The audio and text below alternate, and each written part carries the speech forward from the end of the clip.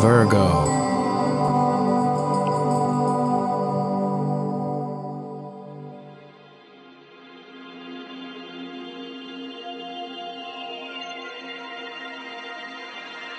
Hello Virgo, this is your forecast for June of 2013. And yes, there is a shift for you here this month, and you might have already started feeling that here at the end of May, as some of these planets now have moved out of Taurus into the sign of Gemini. And this is all now starting to put your career a little bit stronger on focus, which I think a lot of you will like, because you are pretty much career oriented too and have been in the past. But a lot of you Virgos are transforming that. What used to be so important to you, security, detailed oriented security and work ethics and so forth, so many of you have started to change and transform as Neptune went into Pisces. Many of you are now really opening up more, I'd like to say, to your emotional selves, trusting it, bringing it out there, wanting to explore it more. And it's really, really nice to see how this Neptune is lighting up the dreamy side of your nature. And because that Neptune is in your 7th house, it's going to be there for many years. But just how it already is affecting you is coming through. And I see, you know, on my statistics, it's like you Virgos, you're way up there as far as seeking information, spiritual information, which Neptune also is. You're growing, you're opening up that spiritual, psychic connectiveness that you do have in your nature. But now it's like it's starting to surface, it's starting to want to come out, it's starting to question these questions, and it's beautiful. It's really, really beautiful. And you're also starting to seek different type of partners than what you did in the past. Before, security was very important. Now it's not as much of that, because you feel you have security. You are security. So what you're wanting now from a partner is pretty much more somebody who is romantic, who is sensitive, who is spiritual, somebody who sees beyond the physical you, and somebody who has the ability to kind of go in and see you, touch you on the inside. So these things are going to be much more prevalent in your expansion as we move ahead. And so that's a beautiful thing. But this month, yes, career is on here, so there might be some changes for a few of you. The sun is there, Mars is there, the new moon is here. Great time, this new moon, to kind of like put in some new intentions. For those of you wanting more work, you know, not just this month, but this is the time of year. It's once a year that you have it right here in your career house. So the affirmation would be, for those of you wanting more work, to take off a little time. Do a 5-10 minute meditation on the 8th and just put it out there to the universe and say, I want X amount more hours a week or a month. Or I want to achieve this or that level in my career. I want my promotion, and I want it within, give it a time frame, you know, to do that. And for those of you not wanting to work as much as you have, and we know, Virgo, how you always work, and you work really hard, and you not just only work your own job, but you take upon yourself everybody else's unfinished work and business. So some of you are just saying, I don't want to work anymore, you know, or at least not as much. That's the route for you to go on the 8th, you know, to really focus, get into that meditative state, and have a good talk with the ones upstairs and tell them, I'm done with it. What I want now is more off time. And you will see how over the next few months, especially when we get into July there, August more so, I would feel, you will start already seeing results of that. In August, end of July, August, you're going to take more me time off. You're going to love it. You're going to enjoy it. And that's just the beginning of you kind of slowing down on the workloads. You've had so much. So good for you. The other is wanting to kind of climb up. You can go that way too, because these planets in your career house is in the sign of Gemini, the twins. So you can go either way here, okay? You can go that way or that way, your choice.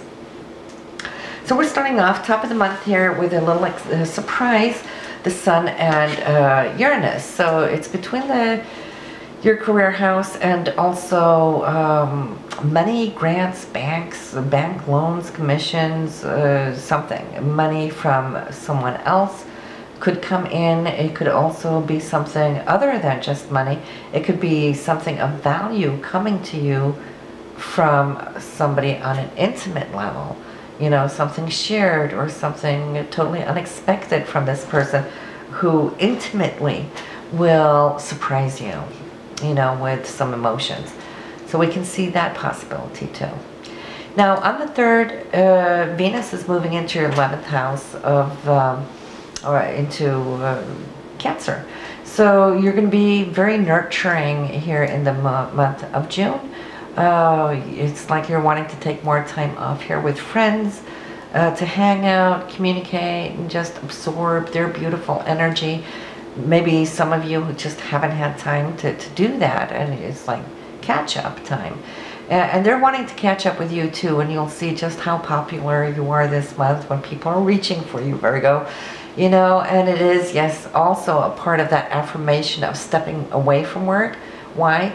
Yes, also so now you can have time to go do those pleasureful things. So you're already starting to see the effect of that as we come in throughout this month into July and then into August. And then we have on the 7th, something romantic, Venus, Mars in a great constellation here, where I see that you're reaching for something, once again, that can stimulate the ideal. You're kind of really wanting to have an experience, and you might be the initiator to start something, some communication or some talk there, which will actually, Saturn will anchor that for you. So it's not like just an initiation going out, but it's also something coming back, you know, the return of it, which will actually set it a little bit more, should I say, in stone for you. So great day there on the 7th. And then we also have here the new moon, that was the 8th, and then we have something on the 11th. I don't know what this Venus is doing there with Pluto. There is an opposition, so you might feel a little provoked, or somebody saying something. It's just in passing here over the day or two, but it's like somebody sending something your way, and I see you kind of wanting to immediately react to it. It's like getting your defenses up. It's not you throwing something out at somebody, but something coming your way. So you'll just have to see what that is. I see Saturn, Neptune there. Saturn's not too happy about it, so it's actually wanting to set things straight right away. So it's not like just hearing something and then running from it. No, I see you taking the bull by the horns here and saying, what did you exactly mean by that remark? Okay. Please explain yourself. So you're meeting it, okay? You're going up against it, which is really good. And that's going to allow that situation to get to the core, and then you're going to split off from it. Let it go. So it's not one of these long-lasting, festering things. And then we have beautiful day, 19th, 20th. The Sun and Jupiter are going to be conjunct. That means they're together in the sky. And the Sun is you, and Jupiter is the happiest planet of all planets. It's that happy-go-lucky energy. It's what the universe bestows upon you, you know, in very big and expansive, not expensive, but expansive ways, abundant ways.